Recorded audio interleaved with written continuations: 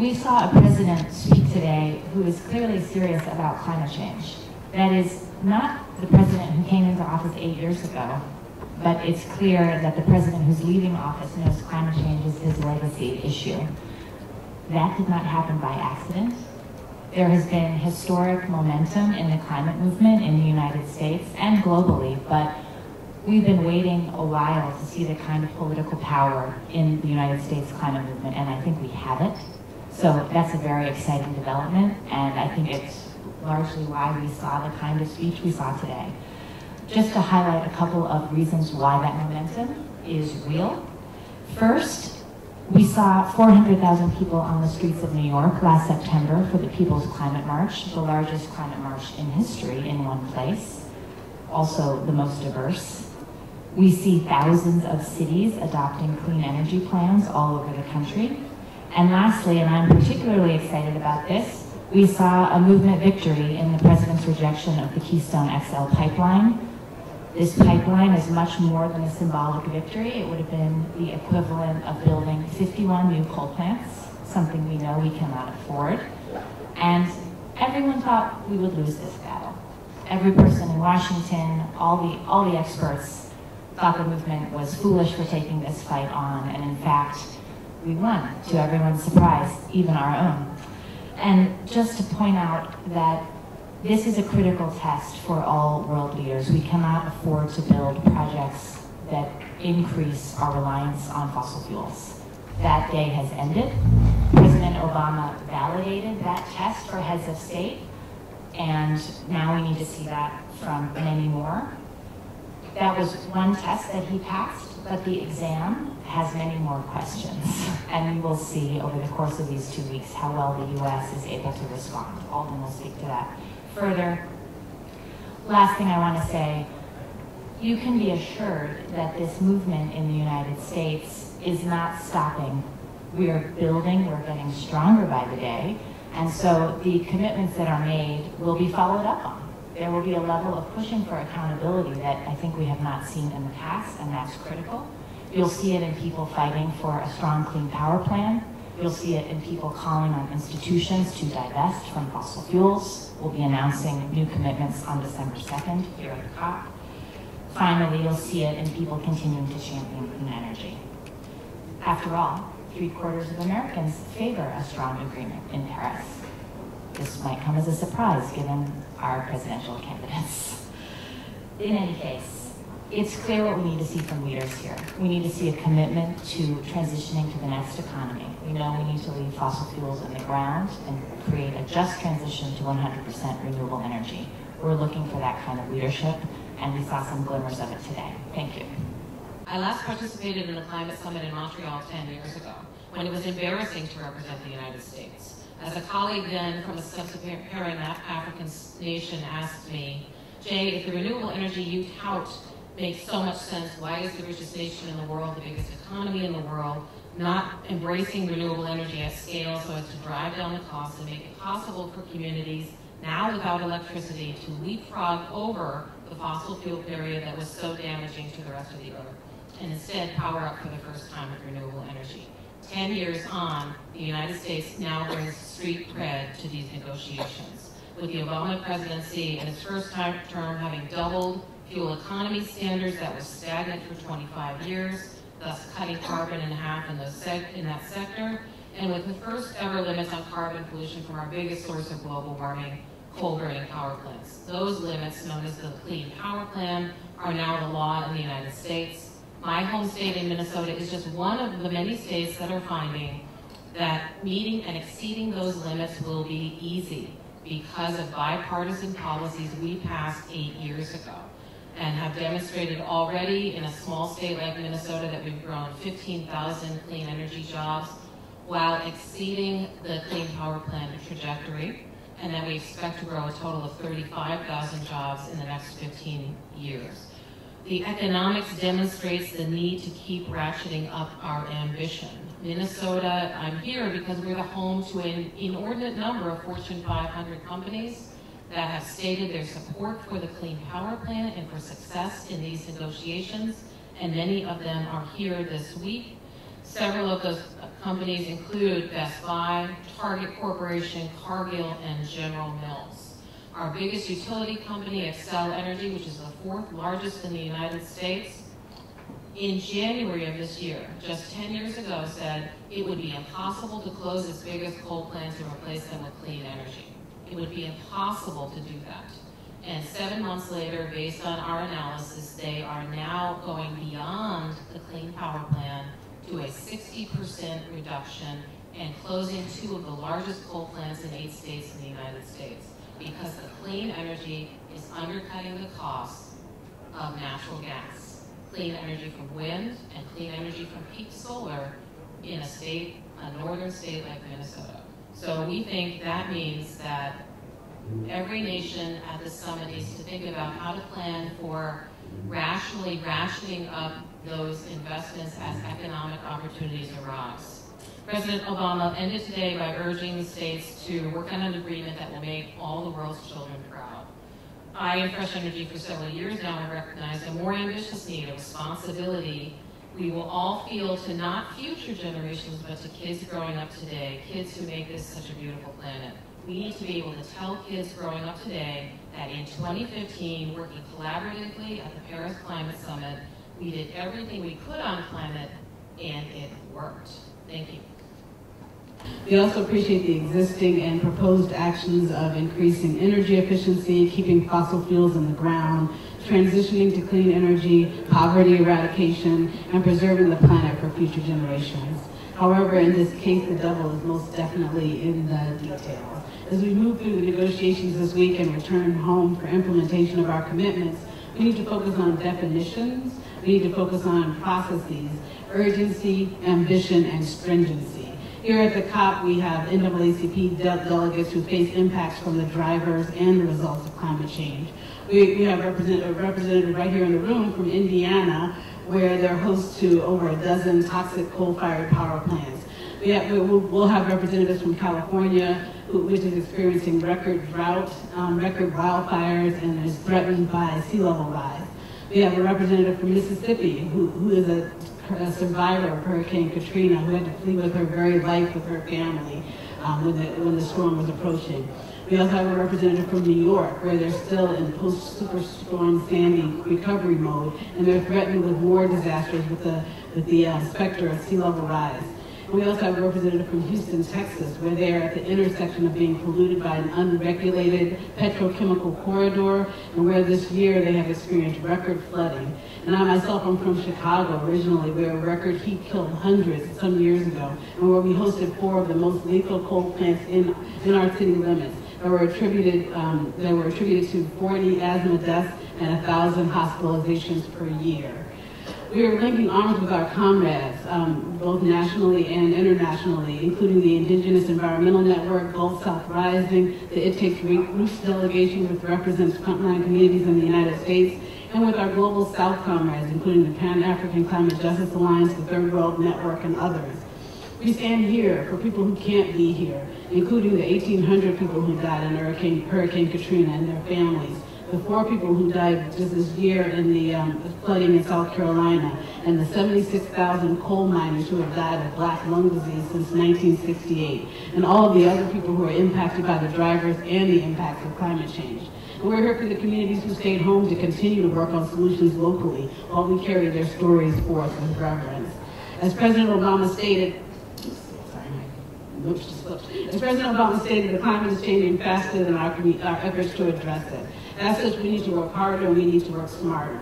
On behalf of the communities living next to nuclear reactors spewing radiation, the biomass facilities spewing carcinogens and other toxins, and the residents who are being shaken by earthquakes or whose water supplies are being contaminated due to fracking for natural gas, we need stringent definitions of clean energy to focus on solar, wind, geothermal, and ocean energy. On behalf of communities in the shadow of coal plants and oil refineries and other polluting industries, we need to ensure that trading that will make pollution hotspots even hotter is eliminated from our carbon reduction plan. On behalf of the frontline communities ravaged by storms, threatened by displacement from sea level rise, and facing hunger due to shifts in agricultural yields, We need aggressive ambition in both emissions reduction and in committing to the Green Climate Fund and other domestic mechanisms to ensure that the countries and communities have the resources they need to invest in climate-smart development and disaster risk reduction. President Obama stated that the biggest enemy here is cynicism, but I would also add corporate greed to that list, as it is reckless development without regard for people and the planet that got us to where we are today, with record loss of life and degradation of our ecosystem. What will it take to turn this around is new leadership of frontline communities and global South nations whose voices are too often suppressed and whose power is often stripped by the very corporations that are polluting the planet. As frontline groups, we are already leading on building resilience and establishing energy efficiency and clean energy projects, local food projects, recycling and stormwater management, and more. We as frontline community groups will be pushing to ensure that our governments commit to moving forward aggressively on policies and practices that facilitate the transition to 100% clean energy, with economic justice measures to ensure that this is a community-driven transition with shared wealth building, and a much more aggressive timetable for emissions reduction, and at least a $5 billion contribution to the Green Climate Fund of the United States. So thank you so much. Thank you, Jackie. Next up is Alden Meyer from the Union of Concerned Scientists to speak to us a little bit about how this speech influences this process here, and then we're going to open it up for questions from all of you. Alden? Thanks, Kaya. And as some of you know, I've been to 20 of the 21 COPs, and I don't think I've seen the momentum for action that we see coming into Paris. It's really very different, certainly, than 6 years ago in the run-up to Copenhagen. There's much greater awareness of the impacts and costs of climate change. As others have mentioned, efficiency and renewable energy technologies are increasingly competitive with coal, oil, and gas. The false choice between protecting the planet and having good jobs and a sustainable economy is exposed for what has always been. And leaders from both developed and developing countries are calling for action. And I would join others in saying that President Obama is clearly one of those leaders. He gets it at a very deep level. It's virtually certain that there's going to be a climate agreement here in Paris next week, but how effective that agreement will be is still all to play for. The good news, of course, is that as Minister Fabius and others have noted, we have commitments on the table from some 95% of global emission countries. Over 180 countries have put forward their commitments, but of course the problem is, as we know, they don't add up enough to get us on track to stay below the 2 degrees Celsius target that President Obama and other leaders committed to coming out of Copenhagen, much less the 1.5 degree limit that the vulnerable countries and most NGOs call for. So we need a package of measures here in Paris next week to start to address this ambition gap. We need a long-term goal that sends a clear signal to business, investors, and citizens around the world that the age of fossil fuels, the end of the age of fossil fuels is inevitable, and the dawning of the age of renewable energy is unstoppable. We need encouragement of countries to develop long-term decarbonization plans over the next several years to provide a track to the future that they can ground their future actions in.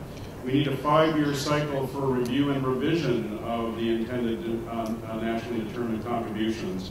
Because as analyses have shown, if we lock in place the current level of ambition out to 2030, we will have used up 3/4 of the remaining carbon budget. It'll be very hard after that point to get back on track. The good news is I think with continuing declines in renewable energy technology costs, with growing public awareness and support for action, all countries should be able to put greater ambition on the table by 2020, by the end of this decade. Of course, this ties back into the need for support, financial and technology support for developing countries to help them raise their game.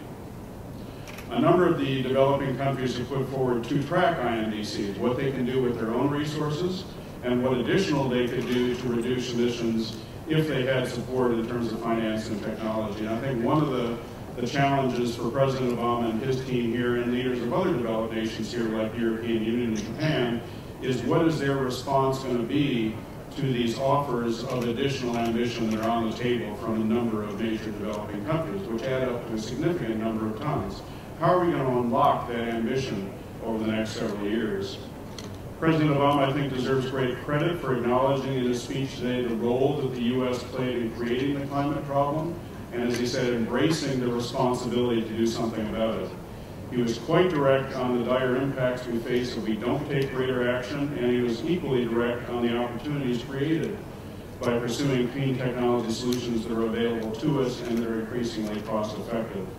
I think he hit the right notes of what we need out of Paris next week in terms of ever-increasing cycles of ambition, greater transparency on actions by all countries, and support for countries, developing countries, to skip over the dirty carbon-intensive phase of their development path.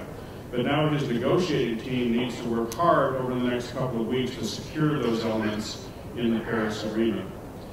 Paris must also address the need for a solidarity package to meet the needs of vulnerable communities that are already experiencing the impacts of climate change. Jackie talked about some of the impacts in the communities in the U.S. That is double for countries around the world, vulnerable countries around the world that don't even have the resources that the United States provides to our communities.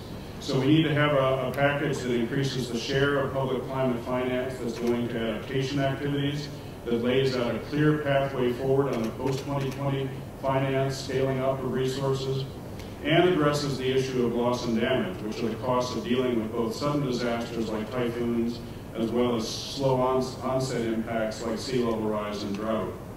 It was good to hear President Obama announce today that the U.S. will commit support for the Climate Risk Insurance Initiative tomorrow, and will recommit its support for the Least Developed Countries Fund. But the U.S. is going to need to show more flexibility on long-term finance, loss and damage, and other issues if we're going to get the ambitious and fair agreement we need out of Paris by the end of next week. And I would close by saying in his meeting tomorrow with the leaders of small island states, President Obama needs to acknowledge directly to them that he understands the importance of addressing the loss and damage issue in the Paris Agreement, and show that he hears what these leaders are proposing to help them deal with the ever more dire realities of climate change that they are facing. Thanks. Thank you, Alton. So we have to close a couple minutes early here just to warn folks, because the Honduras government has this room immediately after us. So I'd love to actually just take a couple questions at the same time, and then we can have a couple closing remarks right here in front. And then right there in the back. What do you think took them so long? I mean, this has been so obvious all the way along, and they fought it, and now they're finally capitulating. But why did it take so long? Now it's almost too late. And could you also give, could folks just give your name and affiliation? I'm Judy Stoll for South African Television and Cape Town TV. Thank you. The fossil fuel sector, oil in particular, they don't want to see a strong outcome here. And we finally are starting to tip the balance between their power and the power of the people. And that's what shifted. It's taken too long, frankly, but we can expect strong pushback from the oil industry if we start to see the kind of momentum we're describing here. Yeah, I just echo that and say my organization and others have documented a decades-long pattern of behavior by the fossil fuel industry in the United States to confuse public opinion, to mislead people about the science, and to block action on climate change. And the good news, of course, is that we are seeing increasing waves of action, as May mentioned, at the state level, the regional level, cities, businesses, etc. But I would say as to Congress, Congress is a lagging indicator. Congress is the last entity that's going to come around, partly because of our political system and how our campaigns are financed, in many cases by some of the same powerful interests they may refer to. But my gut tells me that within the next 4 or 5 years, even the Republican leadership in Congress is going to have to acknowledge reality and support meaningful action on this issue. I think this will be the last presidential election where the nominee of a major party may stand in the way of action. But unfortunately, it is late. We should have done this 15 or 20 years ago at least. Some of us have been working on it longer than that, and we're making these same calls for action back then. It's taken longer than it should have, but better late than never, and we need to get with it and start working and try to catch up. While acknowledging that because of the delay, we are going to experience increasing impacts no matter what we do on the mitigation front over the next several decades, and we need to come to grips with that as well. Great, thanks, Alton. Is there one more question out there? Media, right here. Yes, one of you out there, I think Ms. Hamilton, referred to the nuclear power question and how that would fit into this overall solution. I'm interested to hear what the Union of Concerned Scientists has to say about the use of nuclear power as a way to mitigate the problems of climate change. Well, you can look on our website. We have a document called Nuclear Power in a Warming World. You may or may not know that we're one of the foremost technical critics of the safety, operation, and regulation of nuclear power in the United States, people often assume because we are an effective nuclear watchdog, we have to be anti-nuclear. We're actually agnostic. We say if the nuclear industry can address the safety concerns, can deal with the waste issue, can develop proliferation-resistant technologies, and can operate and compete in the marketplace without huge government subsidies, then go for it. So far, they have not been able to demonstrate that ability, particularly the latter one. I think, as Avery Lovins has said, they've suffered an incurable attack of market forces. They are being priced out of the market, and even operating reactors that have been fully paid for in terms of their capital investment are shutting down because they can't compete in the market with natural gas and wind. This is an increasing problem for the U.S. nuclear industry. And while we should have been doing what we're doing now in the United States and a sub-national level of the United States 10 years ago, what has driven the changes is the economic opportunities that businesses are pointing to. That we have cut carbon significantly in some, especially the electricity sector in the United States. We did it not generally for carbon reasons, but to grow clean energy jobs and clean market opportunities. And that business case is driving forward momentum in the United States. It should drive forward momentum across the globe.